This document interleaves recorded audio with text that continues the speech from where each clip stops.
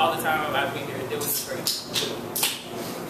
Okay, well, what were you guys' thoughts offensively coming into this game? You know, because we've been talking about that a lot lately. I mean, how did you guys, looked like you guys played a little bit faster than normal. Was that the plan, or is that just kind of how the flow went, and you guys were able to kind of play that way, or what were your thoughts? Well, Coach Foles has been trying to get that out of me for every game. So he just was like, we need to get in the post, and y'all need to handle our business, and we need to play better on offense and make better post moves. How would you compare this night offensively to some of your recent? I mean, is this one of your better ones as of late, or maybe the whole season, you think? Or? I think this is one of my better ones for the last 4 games we had, because I haven't been contributing as much offensively.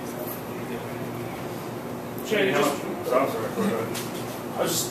The start that you guys had that first quarter really kind of get a lead on them and maybe put some pressure on them. How important did you guys think that was? Was that part of the conversation, or did that just kind of work to your advantages as you kind of went on?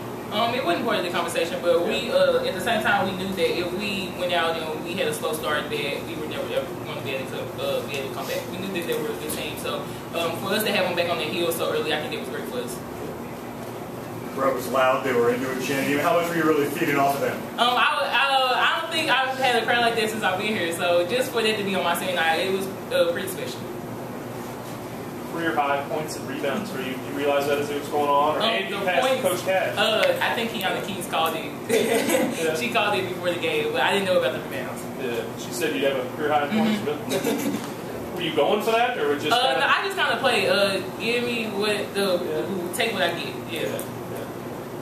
There were 2 plays in the fourth quarter where one, I think it was coming out of an inbound, and you drove by. It was Brown Haywood, and she was playing with 4 fouls. I mean, did you know that she was playing with that? Was that part of kind of your strategy there? Just thought maybe you could get her to foul, or maybe kind of... Well, the whole time I was just thinking play aggressive. I didn't know I had 4 fouls as well, so I knew that if I played over aggressive, she could take a charge. And so it just put both of us in a bad predicament, but I just tried to make the best of the situation. Any other questions for the players? Wait, I just want to say I'm so proud of Shanity, and we still got a lot to do. Yes. Thank you. Thanks, Lisa. Thank you. Yeah.